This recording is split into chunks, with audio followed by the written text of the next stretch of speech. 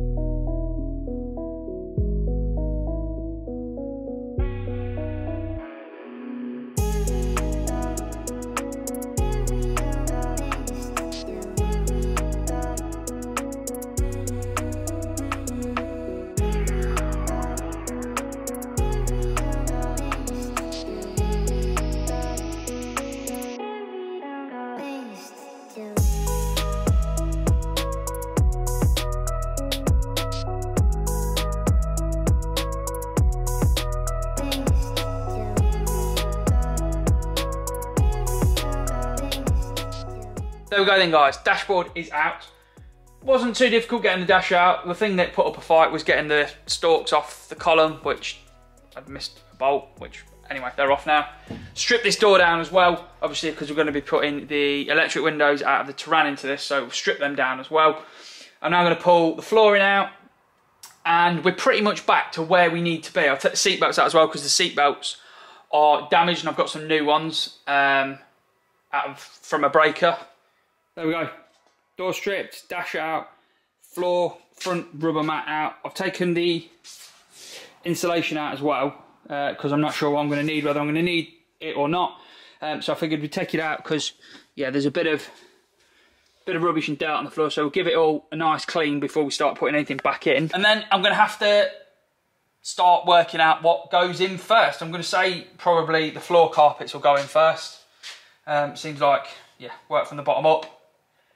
Floor carpets in, and then we'll probably try and see what the dash is saying. So I'm pretty sure from what I've been told online, I'm going to need some brackets out of the Touran for the ends of the dashboard and a couple of other brackets. So we'll work that out as we're going along. Yeah, stripped out. I'm going for some tweaks. I'm starting to get a little bit hangry. Come back, all fed, all happy, and we'll carry on. There's all that cleaned then, ready to roll. So I'm going to grab the carpet now, and we'll chuck the two front carpets in. We'll then put the rear carpet back in again, get all that sitting everywhere, sitting where it needs to be. And then look at the dash, I suppose. Now the only reason I'm putting the carpet in first, because I don't want to get rubbish all over and dirt all over the floor again. I've just hoovered twice, so that's why they're going in. Now these are hardly the cleanest, yes they're filthy, but they're going in. I'm going to get a detailer to come and detail the inside of the van when it's done, and I need to get them in for content for YouTube, so yeah, they're going in for now.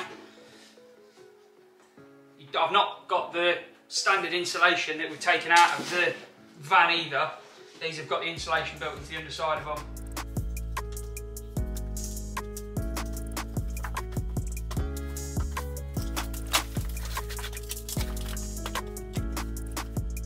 Go, looking better already. And these trims, I've seen people ask online, how do you fix these down to the floor? Well, Red, you don't. Just put them down. The carpet holds them in place and the weight of it all stops them moving around and making any noise. You could grip fill them down or tiger seal them down, but there's no guaranteeing you're going to get them in the right place. So yeah, I'm just going to leave them and let the carpet do its thing. Tried to give these a bit of a clean, but yeah, absolute filthy. But like I say, we'll get a detailer, so try and get them in for now so that we're not walking more mess under the carpets, as I already have done.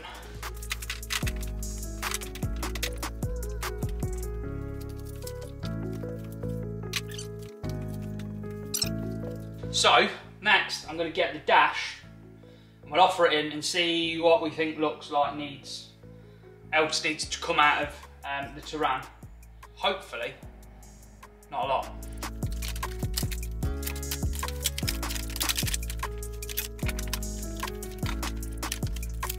So first problem we've come across is this bracket on the end here needs changing. Now, it's the same bracket there, but it's got this extra bit on the bottom, save making a load of mess. I'll unbolt that. This is the one out of the Touran. Now, I was told we needed to do this. I just, yeah, thought we'd try without, just so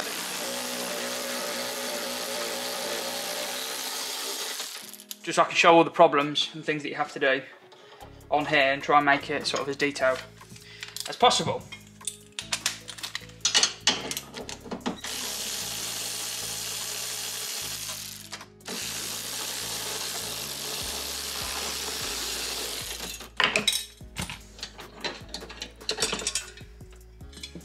So yeah, same bracket, this one's just got a bit on the bottom, so don't need that.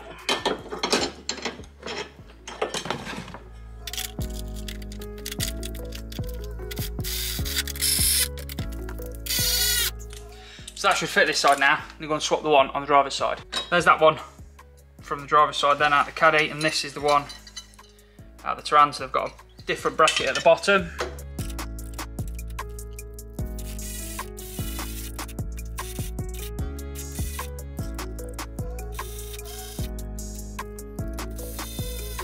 There's them brackets changed.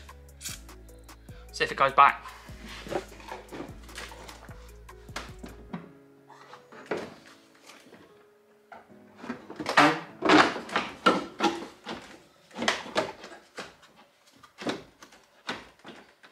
One eternity later.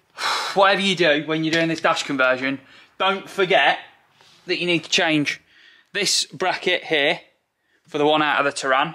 This piece, so these are the bits that are out of the Touran. So you need to change this top piece, which just clips on to the top of the heater there. You've got this piece here, which has got one bolt there and then clips down. And the other one's there, it's massive. So yeah, swap that. And you also need to swap this one at the top, which has got 4 10mm nuts on it. So they're the 3 pieces that you need to take out of the Touran to put into the Caddy for all the heater system to work as it should.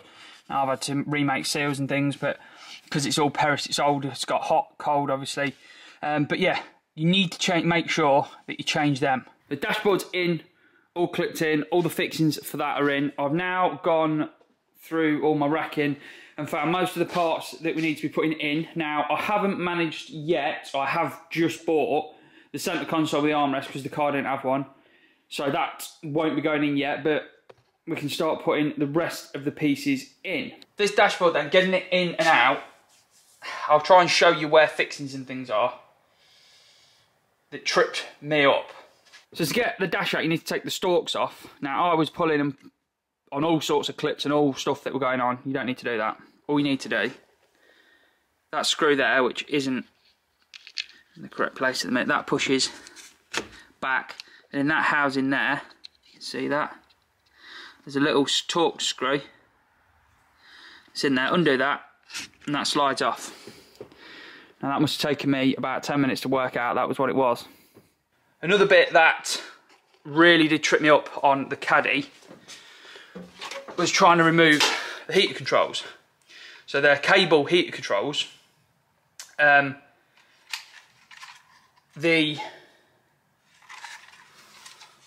This side of it, where you've got the feet or the windscreen or whatever, the fitting just pushes into a hole there, but the other side, this one, you've got a bit of a mechanism that goes on, and I was trying to unclip this end and it really weren't working. When I worked out, it is a nightmare to get to up in the dash, but there's, show you that, this clip with this ball on the end that goes all up inside the dash in here. It isn't a nightmare to get to. What I've forgotten to explain is if you remove the tray on top of the dashboard and shine a light down, you can access the clip from the top and get the ball out of the fitting quite easily. So yeah, that was another part that tripped me up. I think that was about it. The other end is that fitting there, and that just obviously clips in to that hole, that end, and then there's just electrical plugs to put on as well. Now obviously this is the Touran dash that's in now, but going around quickly, you've got Torx screw there, you've got 2 here, 1 at the back. I think you might have a couple down here as well. I don't think you need to take those ones out. There's 1 there, 1 in there, and 2 up here. And there are also clips on top of the dash, which I'll show you in this, because obviously they're covered on that one. So I broke the one on the Touran, on the Caddy, so I've took that one out. But that's what they look like. And obviously the dash has got a bit of plastic on it that clips into it, which I can actually show you on the Caddy dash, because that's still here, and I've sold it and the guys come to pick it up. That is what clips in to that fixing. And that's how the dash fits. So yeah, not loads of work and not loads of fixings. It's more of a faff getting everything else off. Hopefully I think that's covered some of the bits of how to get things out. All I did was just kept finding screws and undoing them. I've had a few people say, how are you keeping track of where the screws go and all of that. Got a box of bolts that have come off the Touran, and I've got a box of bolts that have come off the Caddy, and they're in both in separate boxes, and trying to use the Caddy fixings obviously all the time. Now these are threaded, these are not, so these are the more sort of not self-tapping, but yeah, cut thread screws. These are a tapped thread, so they're pretty obvious.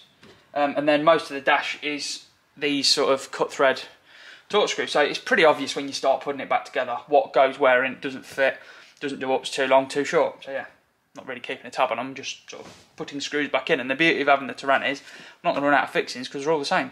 Right, enough of me chatting. Let's start throwing some more bits into this dashboard. Let's roll.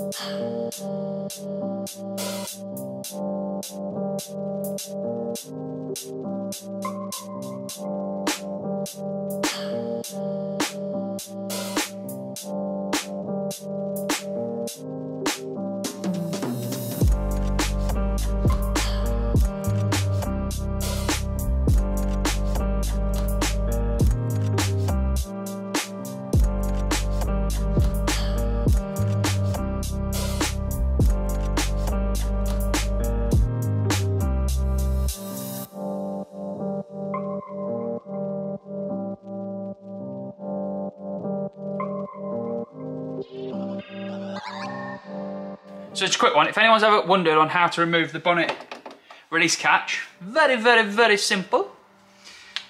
Back of it, screwdriver in, so it's in the car like that. Pull that, clip comes out, like that, and it comes off. Easy as that. So yeah, that's it in it. Screwdriver in there, pull that out, that comes off. Easy. So there we go then, guys. There is the Touran dash conversion done. Having the dash in and out 3 times, plus probably more. It's in. Now, it does need a bit of a clean, but it's in and looking a hell of a lot better than it did. Like I say, it needs a damn good clean. It's got marks all over it. Need an airbag for the steering wheel still, which I'm not sure it's going to be the Touran wheel or the Caddy wheel going back in, or I might buy a new one. I don't know. I've got an idea for a wheel, but I'm not 100% sure on it yet. Centre console, obviously, it's the one out of the Touran, because it's got the ashtray in the back of it. But that's just in there temporarily until the one with the armrest comes, because the Touran didn't have one with an armrest in. Carpets are all in, looking good. Trims are all in.